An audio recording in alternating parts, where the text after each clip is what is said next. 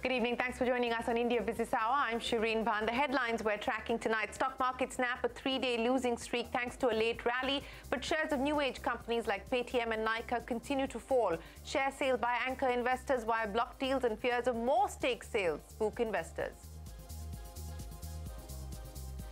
The union government is unlikely to launch any new subsidy scheme in the upcoming budget. Sources say the government is also considering a 31,000 crore rupee scheme to boost green hydrogen. Protection and preservation of the environment will be the big priority. That's a CNBC-TV18 budget exclusive. Think digital. In your mission of making India a clean energy leader, digitization will play the role of a force multiplier. 5G technology can serve as the backbone of many industries. Reliance Industries Chairman Mukesh Ambani says the revolution in clean energy, bioenergy and the digital sector will be the next force multipliers that will transform India. Urges Young India to lead the clean and green energy revolution. Tata Group Chairman N. Chandrasekharan says tech will be a key driving advancement that fuels the next revolution. Workforce crunch at Air India. The airline grapples with a shortage of pilot and cabin crew ahead of its international expansion plans. Air India offers cabin crew taking retirement by the end of November to extend their service by 2 months more as their replacements have not been found yet. The Australian Parliament ratifies its free trade agreement with India. This is India's first FTA with a developed nation after a decade. Commerce Minister Piyush Goyal says the pact will give Indian industries access to cheaper raw material. The group of ministers on levying GST on online gaming, casinos and race courses fails to arrive at a consensus on valuation. Sources say members from UP and West Bengal prefer different rates for games of skill and games of chance. Other members are open to taxing all three at 28%. Telecom players turn in their budget wish list to the finance minister, request a refund of 32,000 crores in accumulated input tax credit, also seek zero customs duty on network equipment that's critical for the 5G rollout, lower license fee and the removal of GST on various spectrum charges. Telecom companies seek parity, want licensing norms for OTT services such as messaging, email, video calling, also bat for KYC norms for OTT players, make a pitch against administrative allocation of spectrum for private networks. The Supreme Court refuses to grant an urgent hearing to a plea challenging the union government's decision to extend the electoral bond sale window by 15 days. The Apex Court says it will hear the petition along with other pleas against the electoral bonds that have been pending since 2017. The death toll from the earthquake in Indonesia's Java Island rises past 260. Many more feared trapped in rubble. Hospitals overwhelmed. Thousands left without electricity.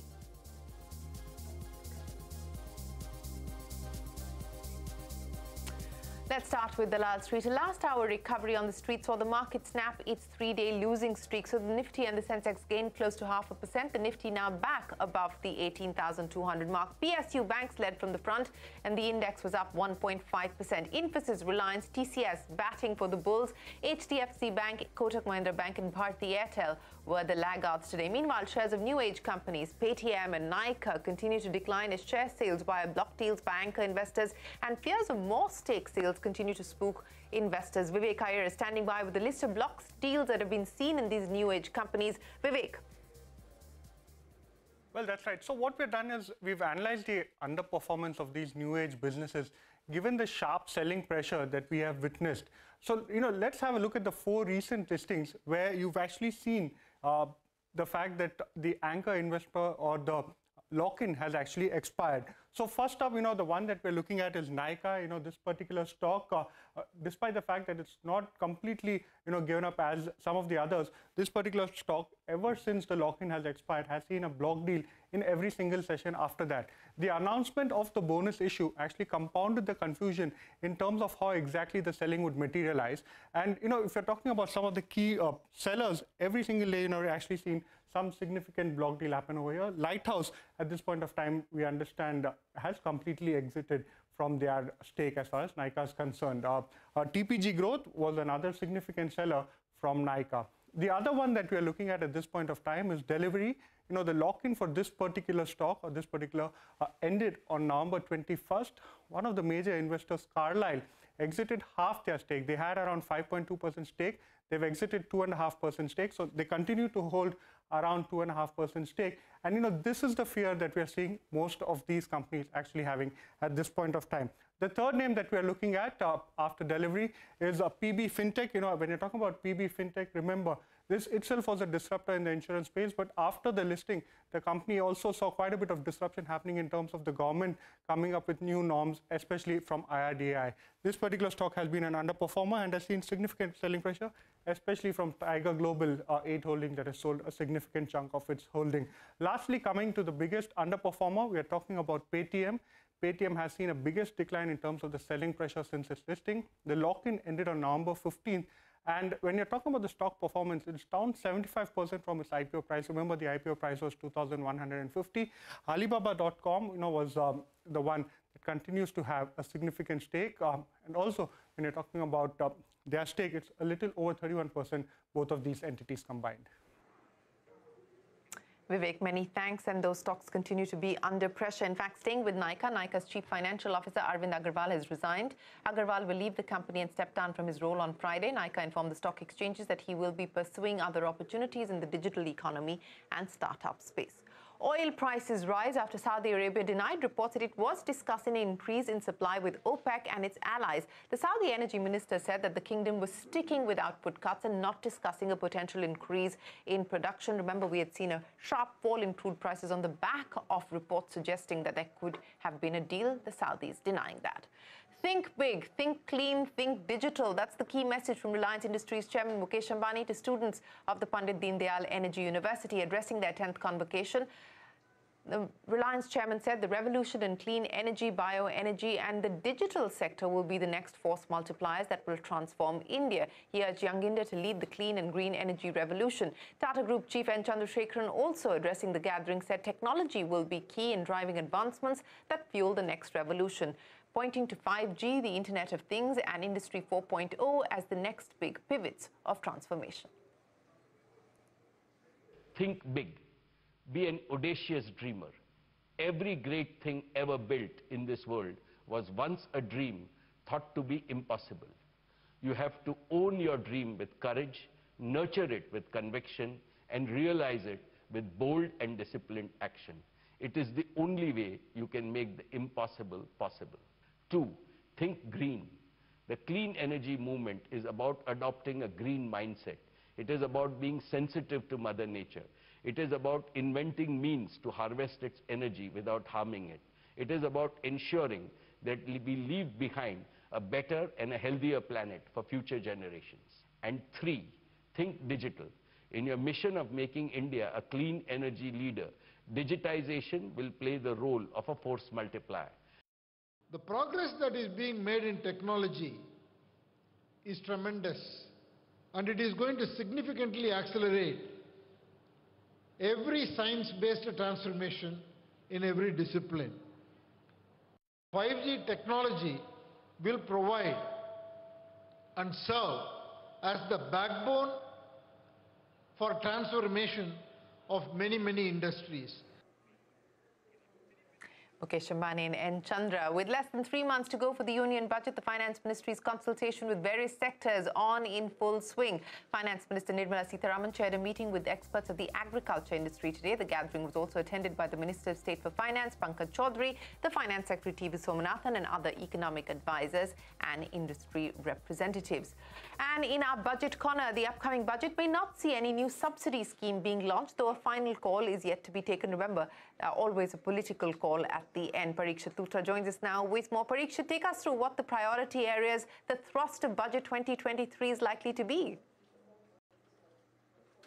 Well, the government has been receiving recommendations from various quarters, including the industry, and the clear recommendation is don't have any new subsidy schemes. So the view within the government right now is that let's not go ahead with any kind of new subsidy schemes, but we believe a final call could be taken in the next few weeks. At the same time, green hydrogen, climate action will be a big priority area. The government is considering a 31,000 crore outlay for green hydrogen mission, which could be announced in the budget. This could include an outlay for electrolyzers and the rollout of green hydrogen for different sectors. At the same time, there will be a significant allocation for renewable integration to support target for 500 gigawatts of non-fossil fuel energy capacity by 2030. Mission Life will be a big priority according to sources. Remember, Lifestyle for Environment. This was a mission launched by Prime Minister Modi and the UN Secretary General Antonio Guterres in October. Recently, the centre has published a list of 75 climate-friendly practices under the mission Lifestyle for Environment.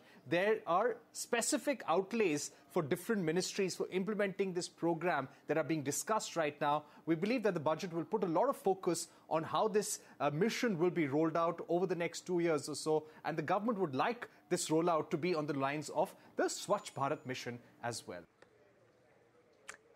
Right, Mission Life on the lines of Swachh Bharat likely to be a big focus area of Budget 2023. Parikshit, many thanks. And staying with the budget, the telecom industry has submitted its budget recommendations. Ashmit standing by with more. Ashmit, what's on the wish list?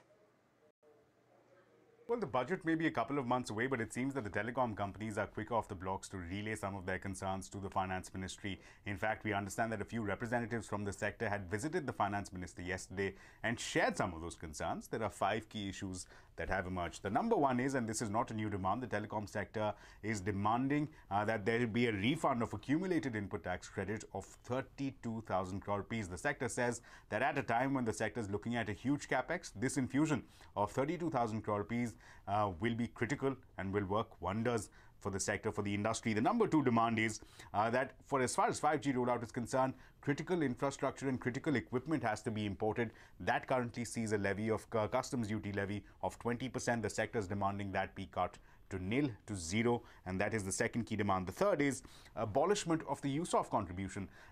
What the telecom sector argues is that the use of contribution should be done away with, at least till as far as the use of fund is not exhausted, and that the license fee should be brought down from 3% to just 1%. The number 4 demand is removal of GST as far as government dues are concerned. The telecom sector is saying that no GST should be levied on dues that are paid to the government in the form of the license fee, the SUC, or even spectrum payments, that these payments, GST, should be abolished. And finally, there should be a grant of input tax credit, especially on critical equipment that is mounted on telecom towers. These are 5 demands that the sector feels will be critical in the months to come as far as 5G rollout is concerned and as far as digital infrastructure of the country is concerned. Ashmit, many thanks. That's the telecom sector's wish list. And industry body FICCI has asked for an extension of the sunset date under the concessional tax regime by 5 years. The Finance Act of 2021 had extended the sunset date under the concessional 15% tax regime by just 1 year to the 31st of March 2024. Now, FICCI says it is necessary to make India more competitive as an investment destination and viable alternative to China as a global manufacturing hub, and hence a 5-year window should be provided. Rather than increase this, extend this concessional taxation regime in drips and drabs, it's much better to have a clear, clean 5-year window and say, this is the opportunity for India to climb the manufacturing bus, which is what the Prime Minister has made clear, that we missed the bus once before and we will do everything that it takes to make sure we don't, we don't miss out again. Well, let's move away from the budget corner to exclusive news from the aviation space. We learned that Air India is hit by a severe crunch in critical workforce like pilots and cabin crew. And this comes at a time when the airline is expanding its fleet and adding more international routes to its list. Madiha standing by with more. Madiha, so expansion plans, but shortage. How are they planning to solve this? Well, we learned there are 2 key areas of workforce shortage that Air India is grappling with.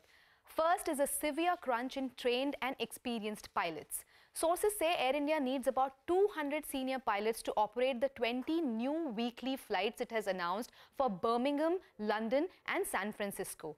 We learned the airline is looking to overcome this shortfall by onboarding foreign pilots who come at a much higher salary as compared to Indian pilots. Remember, Air India is inducting more wide-body planes into its fleet for the new long-haul routes. But induction of these planes would need more pilots. And finding experienced pilots for planes like B777 is not easy, as only 2 airlines currently fly these planes, which includes Air India and Vistara. Coming to the second issue, which has to do with an acute shortage in cabin crew staff. Sources say about 450 cabin crew members have opted for voluntary retirement with their release date on 30th of November. We learned that the airline has offered them a choice to extend their service by another 2 months as it is unable to find their replacement at this stage. But that's not the only issue. According to sources, the induction of wide-body planes and additional flights to US and UK would also require around 900 to 1,000 additional crew members. Sources say the airline had trained about 200 crew since the Tata Group took over, but they haven't been deployed yet. Why? That's because these crew members don't have the necessary documents like the US visa, without which they cannot be deployed on flights to the US and beyond. We asked Air India about this shortage in crucial manpower, but it is yet to respond to our queries. Madiha, many thanks for joining us. A quick check of some of the key headlines. Tonight, the Australian Parliament has ratified its free trade agreement with India. This is India's first FTA with a developed nation after a decade. Commerce Minister Piyush Goyal says the pact will give Indian industries access to cheaper raw materials. Exact date में दो चीजें हैं. एक तो हमारी cabinet भी हो जाए, उनके एग्जीक्यूटिव काउंसिल से भी अप्रूवल हो जाए, फिर कस्टम्स दोनों के उनको कुछ हार्मोनाइज करने पड़ते हैं, इंटीग्रेट करने पड़ते हैं सिस्टम्स को, उसमें थोड़ा समय लगता है और क्रिसमस की छुट्टियां आ रही हैं ऑस्ट्रेलिया, तो इन सबको मद्देनजर रखते हैं मैं आज कोई डेट नहीं दूंगा. अगले 3-4 दिन में मैं मेरे काउंटर पार्ट के साथ और फाइनेंस के साथ चर्चा करके फिर हम इस पर कोई डेट निर्धारित करेंगे. For too long, the business-to-business relationship has lagged the rest of the relationship. And this agreement will put an end to that and grow the sort of relationship that will secure lasting friendships in the decades to come. Indian and Australian consumers will both benefit from the tariff and cost reductions on imported goods into their country from each of us.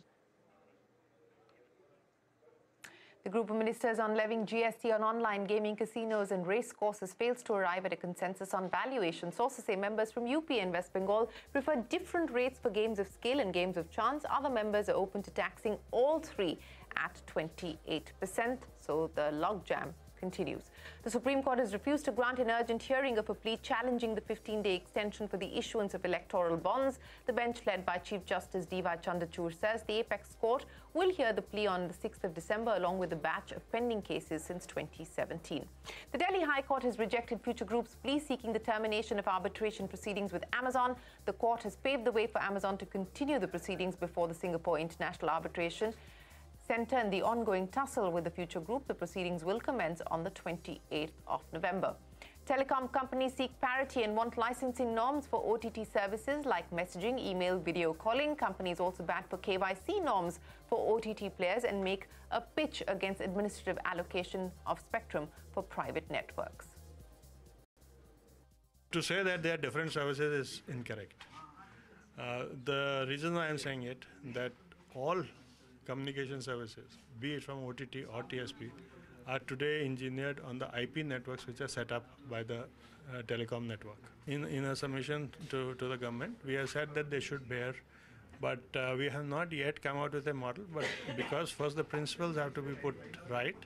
If the government principally then wants to expand on that, then we will suggest models which the government can consider. Primarily, all three of us will get involved if the model is to be suggested, OTT, TSP, and the government. Parks, shopping malls and public places have been shut in Beijing as China grappled with a nationwide spike in COVID cases. The number of new COVID cases in China is at its highest since April. Eunice Yoon joins us now with the latest. Eunice. So Beijing says that as of Thursday, officially, we now will have to present a negative 48-hour COVID test to most public places. However, in reality, we've already been asked to present, for most places, a 24-hour negative COVID test as part of this whole mix of inconsistent and confused enforcement of COVID regulations.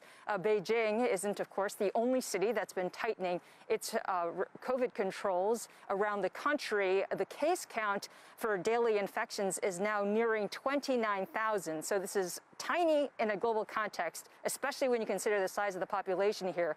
But for China, the authorities have called the situation grim.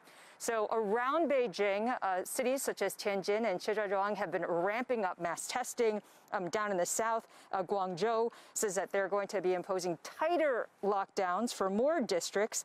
Chongqing out in the west has been urging its residents to stick by stricter stay-at-home orders and also not to travel out of the city. Eunice Yoon, many thanks for joining us. We will head into a break, but changing tastes and priorities are transforming big fat Indian weddings. How exactly? We'll tell you when we return.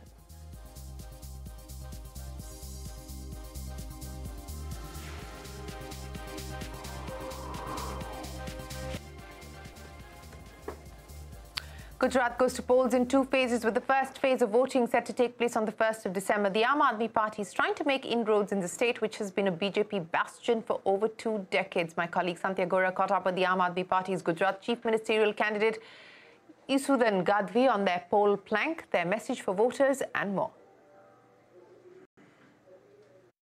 So Aam Aadmi Party's entry in Gujarat is the most interesting aspect of Gujarat Assembly elections 2022, and their CM candidate is actually a former journalist. And right now we are being joined by Isudan Gadvi himself. Thanks a lot for talking to us, Isudan. Aam Aadmi Party की अगर मैं बात करूं तो देखिए, जब ये party शुरुआत में आई थी तो पार्टी विद अ डिफरेंस, मतलब कि हमें अलग हैं, हमारी पहचान अलग है, हमारे मुद्दे अलग हैं, फोकस अलग हैं. लेकिन गुजरात इलेक्शन आते आते आपके जो टॉप लीडर्स हैं उनके भी सुर बदले हुए हैं. चाहे वो अरविंद केजरीवाल कहें कि भाई नोट पे लक्ष्मी जी की और गणेश जी की फोटो छपवा दीजिए, या जो एक सॉफ्ट हिंदुत्व का मुद्दा आप गुजरात में ले आए हैं, तो आप लोग भी तो कहीं ना कहीं मेन पॉलिटिकल पार्टीज के ग्रुप में ही शामिल हो रहे हैं. आप लोग अलग कैसे हुए? देखो, हम काम की राजनीति करते हैं, हमें राजनीति का र नहीं आता है, काम का को आता है. तो अरविंद जी को एक विचार आया कि यार अच्छी बात है अगर गणपति जी और चुनाव के वक्त में क्यों विचार आया? ये बोल रहा हूँ, तो विचार तो कभी भी आ सकते हैं. तो दिवाली का टाइम था, धनतेरस को उन्होंने पूजा की. पूजा करने के बाद उनको विचार आया कि यार गणपति जी की और क्योंकि हम कोई भी शुभ कार्य करते हैं तो पहले गणेश जी की स्थापना करते हैं और लक्ष्मी जी की तो हम पूजा करते ही हैं. तो उनको विचार आया कि यार लक्ष्मी जी, इसको नोट को ही हम लक्ष्मी जी कहते हैं, तो माँ की तस्वीर हो तो और अगर कृपा हो जाए तो डॉलर के मुकाबले जो रुपया गिर रहा है तो शायद उसमें भी मदद हो जाए. और दूसरा कि इसमें भाजपा को दिक्कत क्यों है. मैं ये बोल रहा हूँ कि ये इतना अच्छा विचार अरविंद जी ने रखा है तो भाजपा को दिक्कत नहीं होनी चाहिए. देखिए, भाजपा की छोड़ दीजिए, लेकिन जनता की अगर बात करें तो चुनाव के वक्त में इस तरह के धार्मिक विचार आना थोड़ा सा सस्पिशियस तो लगता ही है. खैर, मैं दूसरे सवाल पे आती हूँ. देखिए, गुजरात की अगर बात करें तो पोलराइजेशन एक मुद्दा रहा है. हम इस बात को एक्सेप्ट करना चाहें या ना एक्सेप्ट करना चाहें वो अलग बात है. नहीं, इस बार सिर्फ काम की राजनीति. ठीक है, चलिए मैं अगले सवाल पे जाती हूँ. आप एक फ्रीबी और वेलफेयर स्कीम, ये डिबेट लंबा चल ही रहा है, लेकिन वो पैसा आएगा कहाँ से, ये अब भी सवाल ये है. बिल्कुल. अब देखो, हम मर्सिडीज नहीं दे रहे, ये भी बात है. हमने ये नहीं किया कि आपको मर्सिडीज गाड़ी दिया जाएगा, क्योंकि उनकी जरूरत नहीं है. हम मर्सिडीज बांटने के नहीं है. बेसिक जरूरियात जरूरी है. पैसों की आप चिंता मत करना. मैं अगले 2027 में जब आप इंटरव्यू करने आएंगे तब मैं आपको ये कर्जा भी है वो भी उतार कर देखूंगा, बता दूंगा, और सब कुछ फ्री भी चलता होगा, 1 रुपया कर्जा नहीं होगा. Well, that is the Aam Aadmi Party's chief ministerial candidate for Gujarat. Wedding season is back in 2022, promises more vibrant affairs than seen in the last couple of years. But while COVID restrictions may have been relaxed, Shilpa Ranipeta reports that people's tastes and priorities have changed, and so too weddings and related celebrations.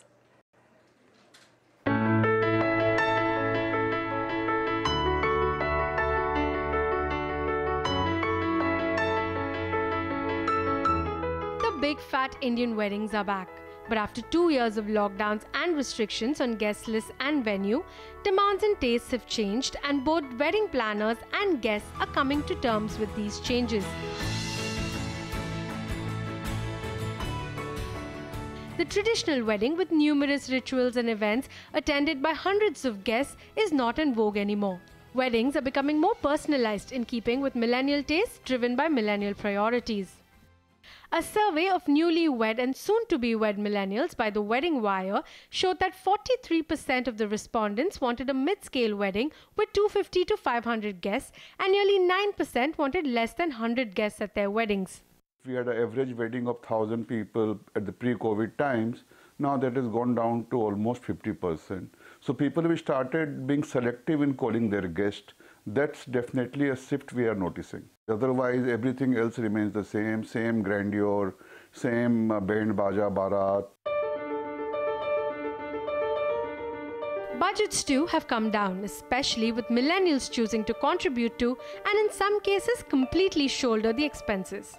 Wedding Wire says that nearly 41% of the couples surveyed want to spend less than 10 lakh rupees for their wedding and nearly 19% are okay spending between 10 to 15 lakh rupees.